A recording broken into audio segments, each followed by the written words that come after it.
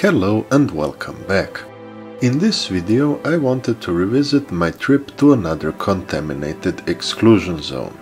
After visiting the one in Chernobyl, if you're interested you can find the link down below, I also visited the one around Fukushima Daini nuclear power plant.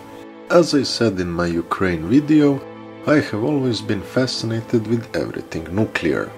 Another thing I am fascinated with is Japan. History, architecture, organization and tradition of that country left a lasting impression on me since childhood. So far I have visited Japan 2 times, first time in 2015. I tried to visit the zone then, but at that time it was possible only for journalists on organized trips. With my journalist credentials, I wrote to Tokyo Electric Power Company, the operator of the power plant. They told me I had just missed the last tour for that year. Still, they were kind enough to offer me a presentation about the matter in their Tokyo offices. The trip to the actual site had to wait. The opportunity came in early 2019 when I visited Japan again. This time I wasn't alone. My girlfriend Matea traveled with me. At that time there were already official tours to the restricted zone. Local government wanted to make the rebuilding effort as transparent as possible. That is the reason Real Fukushima agency was founded and started taking interested tourists into the zone. We signed up for the tour organized on the 5th of January 2019. They sent us instructions to meet the guide at Odaka station at 10:05. Thanks to the impeccable punctuality of Japanese transportation, we got there without any trouble. Starting from our hotel in central Tokyo, we traveled with Shinkansen to Sendai and then switched to local trains. We arrived at the rendezvous point exactly 5 minutes before the start of the tour. We met the rest of the group for that day. With us there was an American who had moved to Narita to teach English and 2 friends from Hungary. As we learned later, one of them is a stunt double working in the movie industry. He even recently worked in our hometown of Dubrovnik on a 2018 version of Robin Hood. The movie didn't turn out to be good as many had hoped, but he had fond memories of our town. Our guide was a lovely Japanese lady who spoke very good English. She boarded us into a long Nissan with 3 rows of seats and we set off. Already at the start we were given printed materials explaining the accident and what was being done to repair the damage. To recap the situation and put it simply, on that fateful afternoon of March 11, 2011, the strongest earthquake in recorded Japanese history hit the eastern coast of Japanese island Honshu. Its strength of 9.0 on the Richter scale was enough to raze several towns to the ground. It also created a catastrophic tsunami. Waves went ashore, damaging and flooding the Fukushima Daini nuclear power plant located directly on the ocean coast. Interruption in the power supply to the pumps of the reactors caused meltdowns in 3 of them. Radioactive material was released into the environment. Because of that, the government issued an evacuation order for the area around the power plant. After a lot of heroic work, power was restored and reactors were cooled. Since then, all 6 reactors of the power plant are being disassembled. The surrounding area is being decontaminated and rebuilt. Both Matea and me were surprised by another part of the Fukushima disaster story which we did not know earlier. Daiichi is translated as first, so there is also Fukushima Daini, or the second. only about 11 kilometers to the south, another nuclear power plant is located. This one has 4 reactors and came into same trouble as its sister up north. After the earthquake, it went into shutdown mode. When the tsunami arrived, the plant was flooded, and because of the interruption in the power supply, pumps failed here as well. 3 of the reactors were in danger to suffer catastrophic meltdowns. Thanks to even more heroic work, workers of the plant managed to reconnect the power and stabilize the reactors. They managed to lay 9 kilometers of new cables in flooded power plant. They used sections weighing about a ton each and did it in record time. Thanks to that, an even larger catastrophe was avoided.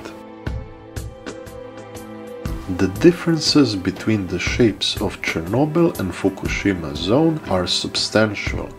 As Chernobyl exploded on the flat plains of Ukraine, a zone was set up in a 30 kilometers radius in all directions. That was still deemed insufficient by some, but zone turned out circular in shape in the end. The geography of Japan is different and consists of central mountains which go like a spine through the center of the islands. Those central mountains branch towards the sea with smaller hills forming valleys between them.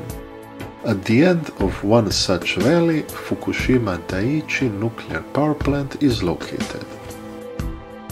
After the spread of the contaminants, they were fairly contained in that valley. That way, the part which remains mostly contaminated today turned out long but narrow instead of circular in shape. Because of this, there are traffic corridors passing through the zone.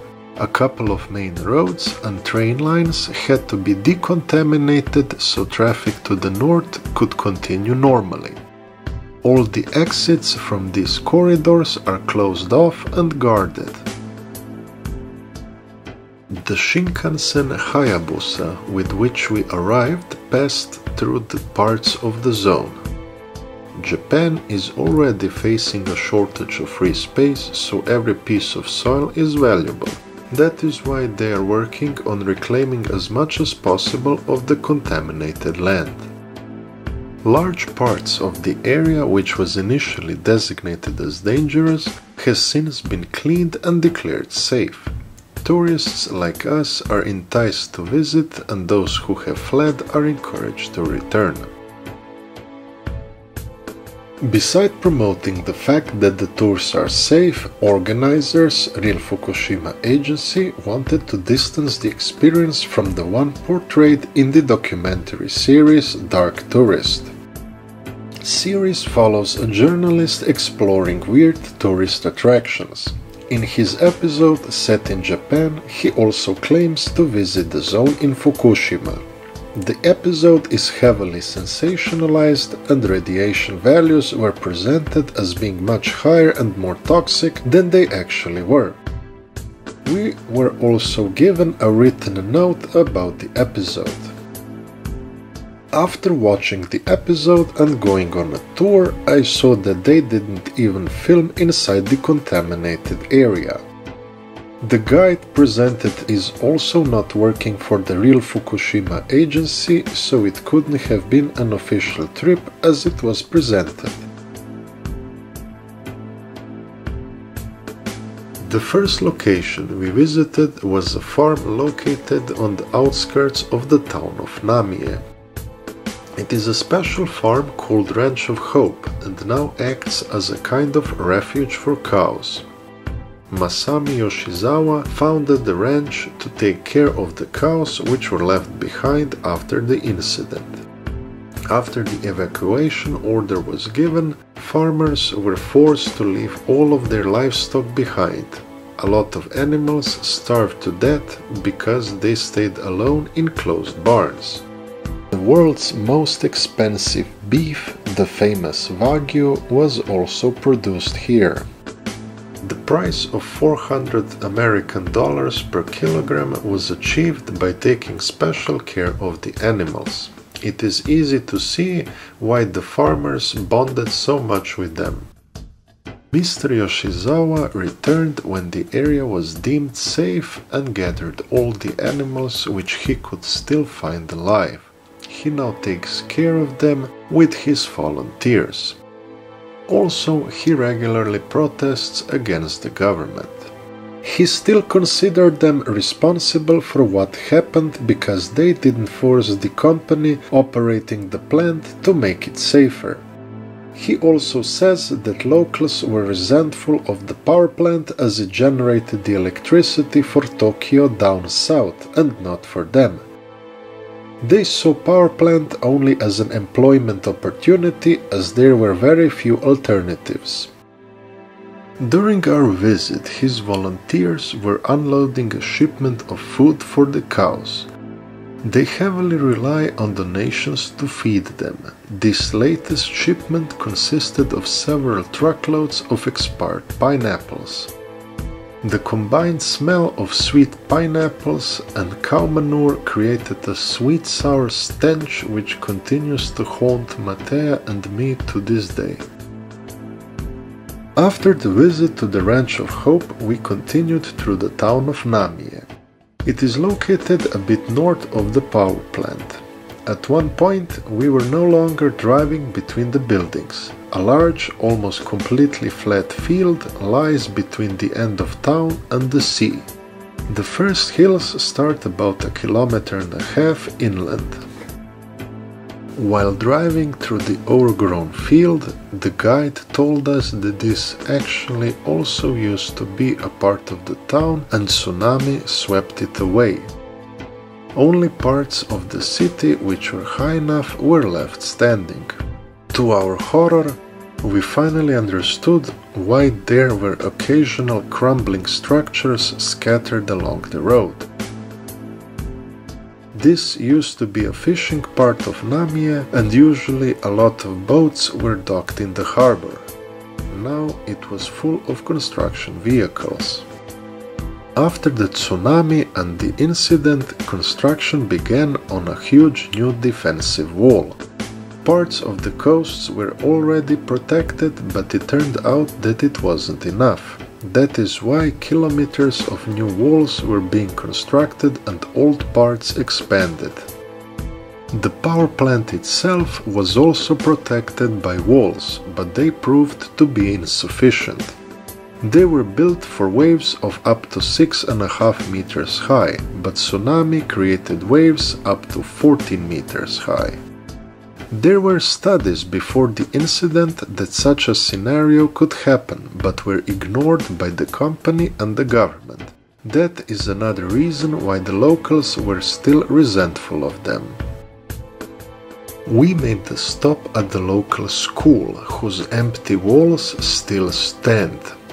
A clock overlooking the courtyard was still showing the exact moment when the tsunami struck and the electricity was cut.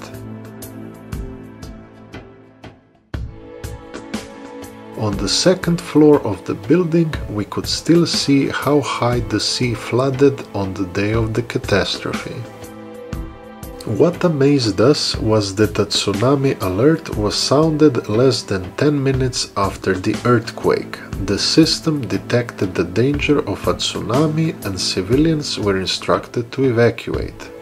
Local designated safe area was a hill about 1 kilometer away, as our guide showed us.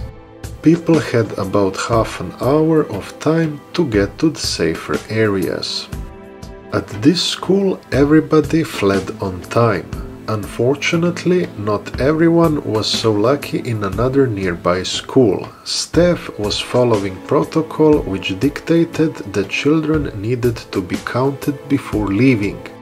That way, they wasted precious minutes during which wave was getting closer. We were wondering how would our authorities at home react and how much of a warning would we get, if any.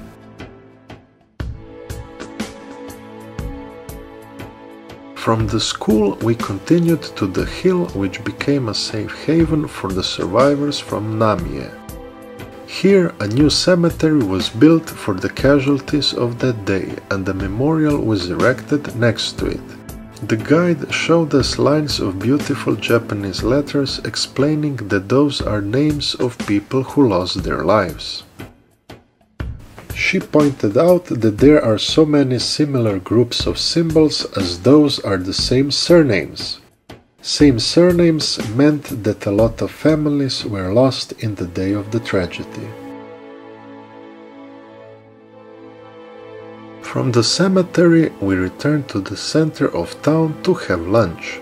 Our guide took us to a small business zone with various shops. She explained that the government funded this area to provide various services and employment opportunities.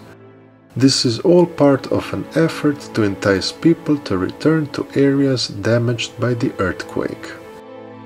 We sat down in a lovely restaurant named Grandma, run exclusively by old ladies.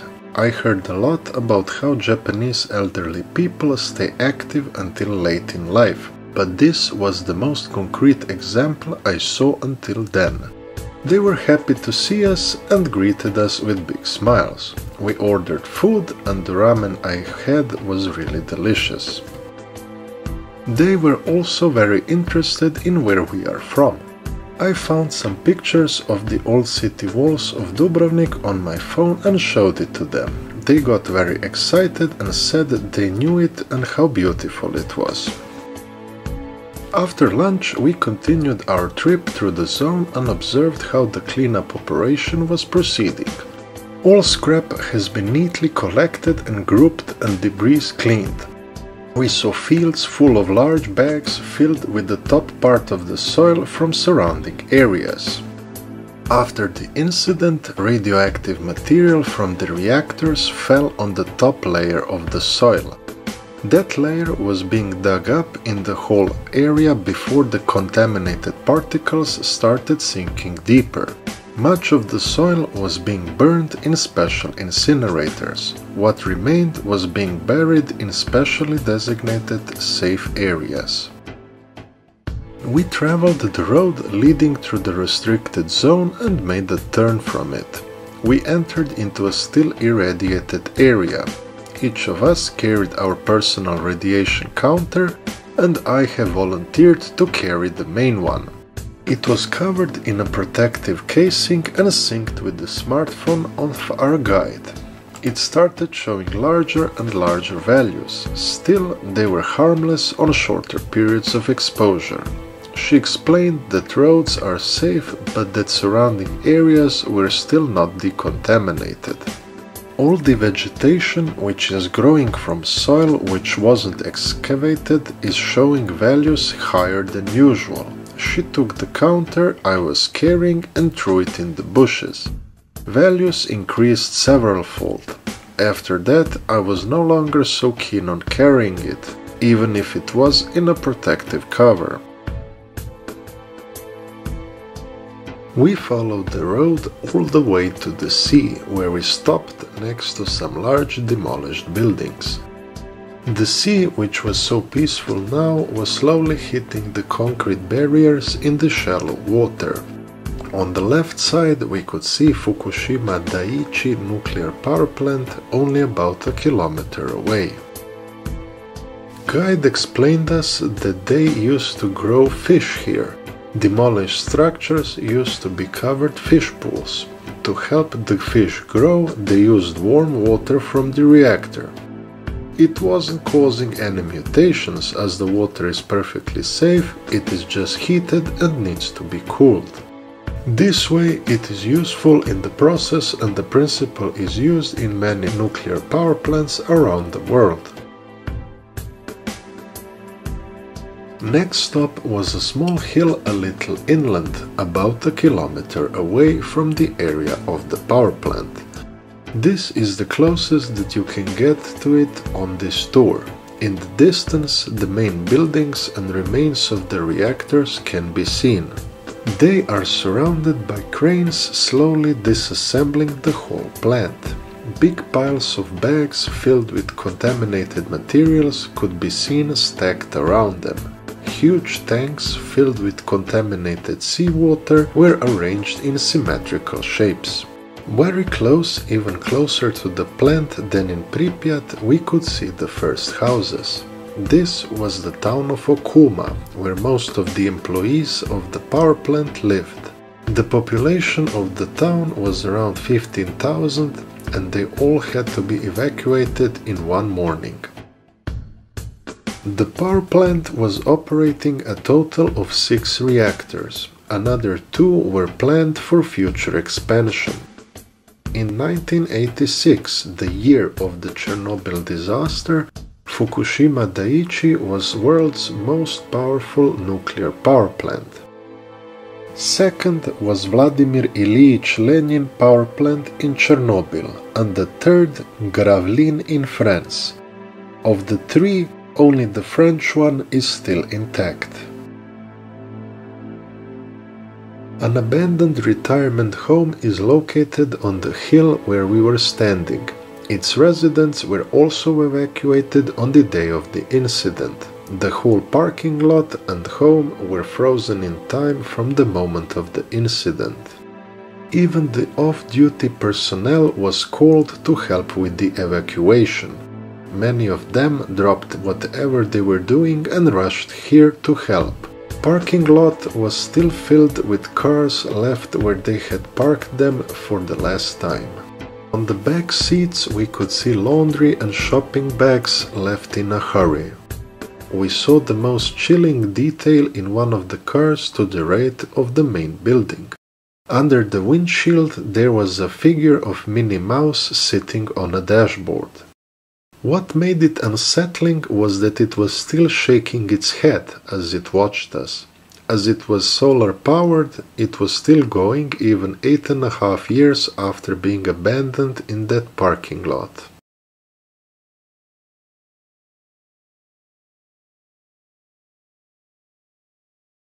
The last part of the trip was dedicated to a visit to the center of the town of Okuma. It is the closest one to the power plant and in the center of the restricted zone. Unrepaired damage from the earthquake can be seen on the houses, and grass is starting to grow out of the pavement. The town was standing as its residents left it on the day of the evacuation. Our guide explained that these are still officially people's properties and that they can visit it on a limited basis after they file a request with the authorities. While walking down the main street, an unsettling hum could be heard.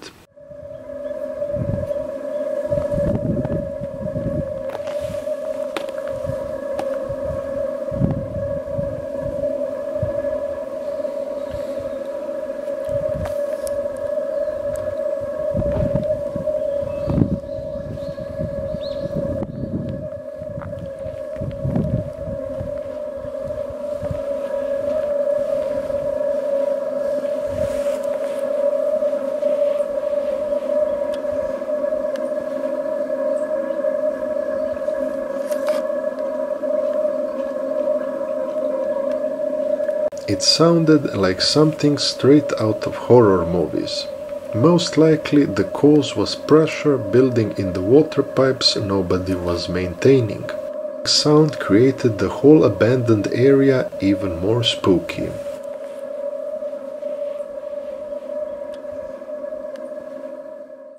While the guide was taking us back to our train stations, we could see the new future they were trying to build for Fukushima. In areas which were decontaminated, the government is investing in new buildings and rebuilding towns.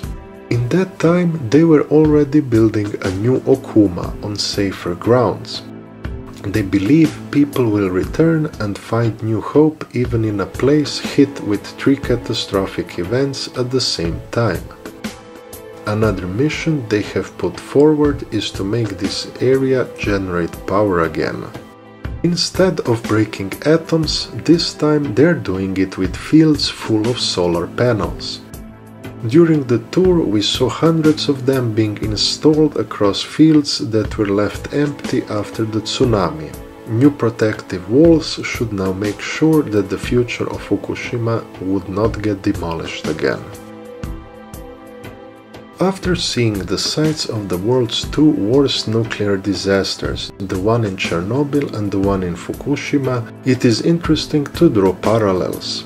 On one side, it is sad that the second one even happened after the disaster in Ukraine. Protocols for handling nuclear power plants should have become accident-proof. Still, my impression is that the one in Fukushima was handled much better, not only because it occurred in a democratic country with better technology, but also because there was some unfortunate previous experience about the subject. It was, at least in some way, easier to approach a problem for which a solution was found once already. Evacuated zones also look different. Even though more time has passed since the Chernobyl accident, it is obvious that the exclusion zone there was looted and demolished in the process. Much of that came from poor control caused by the dissolution of the Soviet Union. The one in Fukushima is controlled much better. Here it is really possible to see a glimpse of the post-apocalyptic world. This is how the world would look like if all the people would suddenly disappear. On this excursion to the zone, I also learned a lot about Japan as well. On Balkans, people are used to not liking their governments. It seemed weird to see how much of that was true in Japan as well. People there also have real reasons to be distrustful of their government. While the power plant was operating, certain laws were being avoided. Other warnings were ignored. The company which operated it was not forced to change that. Also, it was clumsy in handling a disaster of such proportions. Unfortunately, it took a large disaster as it was this one, but the situation changed.